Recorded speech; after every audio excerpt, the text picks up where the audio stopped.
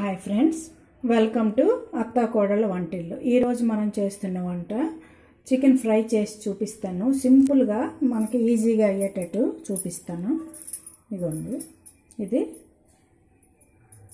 పొయ్యి వెలిగించి పాన్ పెట్టుకొని 2 టేబుల్ స్పూన్ల ఆయిల్ వేయండి. ఫ్రై కదా అని ఎక్కువ వేయక్కర్లేదు, సరిపోతుంది. ఇది నాన్ స్టిక్కే కదా పెట్టాను, సరిపోతుంది. దీంట్లో 2 యాలకులు, ఒక 4 లవంగాలు వేయండి చాలు.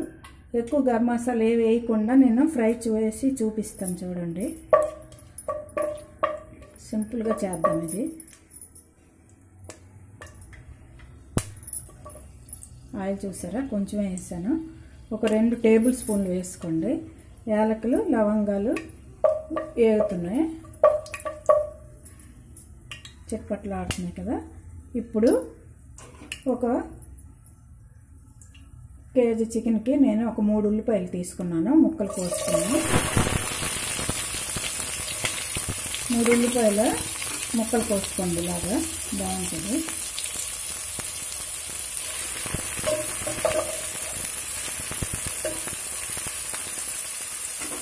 ఆనియన్స్ వేస్తున్నాయి, కొంచెం వేగుతాయి కదా. మనం కొంచెం 1/2 టీ స్పూను సాల్ట్ వేద్దాం, వేగం వేగుతుంది. ఆనియన్స్ ఎప్పుడు మనకు వేగం వేగాలంటే మనం ఈ టిప్పుని ఉపయోగించుకోవాలి. సాల్ట్ వేస్తే అందులో ఉన్న వాటర్ని వేగం తీసేస్తుంది, దానివల్ల మనకి ఆనియన్స్ బాగా వేగుతాయి. చికెన్ ఎదిగే పిల్లలు వాళ్ళకి పెట్టడం వల్ల మజిల్స్ మంచిగా ఫామ్ అవుతాయి, మంచి విటమిన్స్, మాంసకృతులు అన్నీ దొరుకుతాయి. పప్పులు అవి తిన్నా కూడా మనం నాన్ వెజ్ తినేవాళ్ళు చికెన్ అవి తింటూ ఉండాలి అప్పుడప్పుడు. మరి ఓవర్గా ఎక్కువ వేసి తినకూడదు. ఒక 50 గ్రాముల వరకు, పెద్దవాళ్ళు 100 గ్రాముల లోపు ఇలా తింటే మంచిది. వారానికి 2-3 సార్లైనా ఇలాగా. సండే అలాగే కామన్గా అందరూ చేసుకుంటారు. చూడండి, మన ఆనియన్స్ వేగుతున్నాయి. ఇప్పుడు ఎక్కువ మసాలా ఏవి నేను వేయను. అల్లం వెల్లుల్లి 2 టేబుల్ స్పూన్లు అల్లం వెల్లుల్లి వేయండి. అదే మనకి మసాలా.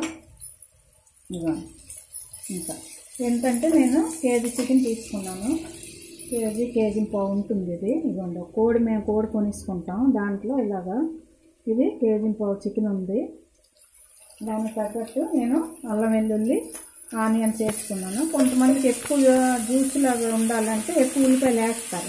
కాకపోతే మనం కొంచెం ఫ్రై చేస్తున్నాం కదా, చికెన్ ఫ్రై కాబట్టి కొంచెం ఆనియన్స్ మీడియంగా ఉండాలి. మరి ఎక్కువ వేసిచ్చినా కూడా ముద్దలాగా అయిపోతుంది.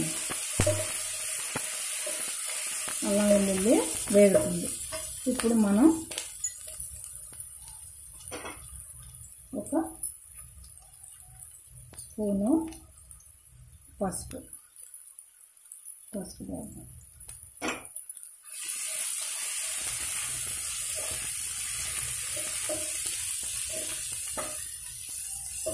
పసుపు, ఈ చికెన్కి కర్రీకి సరిపోయినంత సాల్ట్ ముందు పావు వేసాం కదా, ఇప్పుడు మిగిలిన 3 వేసేస్తే సరిపోతుంది. స్పూను చూసుకొని వేసుకోవచ్చు కావాలంటే. ఇది సాల్ట్, పసుపు వేసాము. ఆనియన్స్ వేగాయి చూసారా. ఇప్పుడు మనం ఈ చికెన్ని వేసుకుందాం. చికెన్ నేను ఏంటి చేయలేదు, బాగా నీట్గా కడిగింది, అలా ఉంచాను. ఇవ్వండి,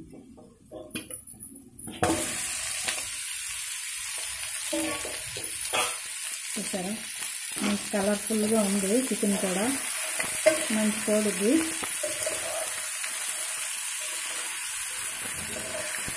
అంతా ఇది బాగా కలుపుకోవాలి. దీనికి చికెన్కి అంతా ఈ ఉల్లిపాయలు అల్లం వెల్లుల్లి పట్టినట్టు బాగా కలుపుకొని ఇప్పుడు వరకు మనం హైలోనే ఉంచి వేసుకున్నాం.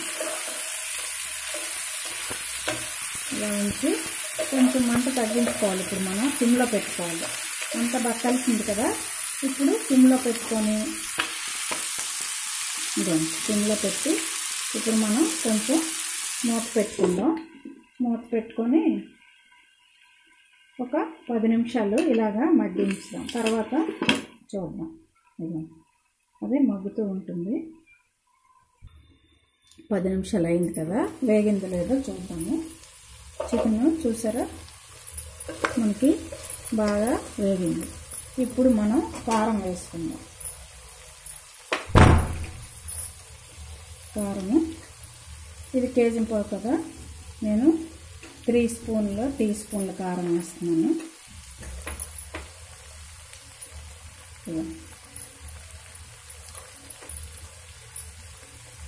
కర్రీ బట్టి చూసేసుకోండి. నేను 3 స్పూన్లు వేస్తున్నాను కారం. ఇది వేసి బాగా కలుపుకొని ఒక 5 మినిట్స్ మనం వేయించితే మొత్తం మనకి 20 మినిట్స్లో టేస్టీగా ఈజీగా తయారైన చికెన్ ఫ్రై రెడీ అవుద్ది.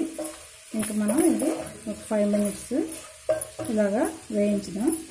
మూత పెడితే కారం వేగుతుంది. దీంట్లోనే కొంచెం మనం వేగేటప్పుడు కొంచెం పుదీనా, కొంచెం కొత్తిమీర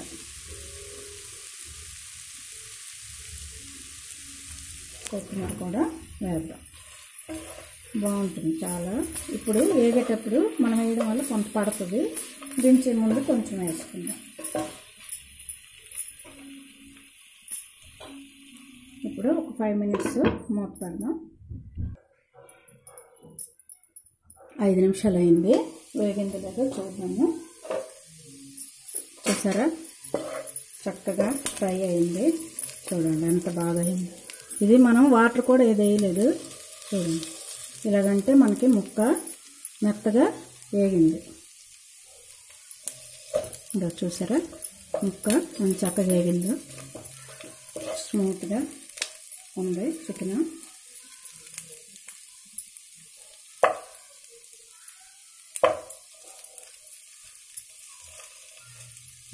చికెన్ ఇలా కట్ అవుతుంది కదా, ఇలా ఎప్పుడు కట్ అయిందో మనకు బాగా వేగిపోయినట్లు లెక్క. ఇప్పుడు కొంచెం కొత్తిమీర, పుదీనా చల్లుకుందాం. దీన్ని పొయ్యి ఆఫ్ చేసి డిష్ అవుట్ చేద్దాం. ఇదిగోండి మనం సింపుల్గా చేసుకున్న చికెన్ ఫ్రై రెడీ అయింది. ఇది కోకోనట్ రైస్ నేను ఈరోజు చేశాను కాబట్టి దాంతో తింటే బాగానే ఉంటుంది. దేంతో తిన్నా మీకు ఎలా ఇంట్రెస్ట్గా ఉంటే దాంతో తినండి. కోకోనట్ రైస్ ఇది చికెన్ ఫ్రై రెడీ అయింది. ఈ వీడియో చూసి మీరు కూడా చేయండి, టేస్ట్ చేయండి, షేర్ చేయండి, లైక్ చేయండి, సబ్స్క్రైబ్ చేయించండి. Okay, thank you.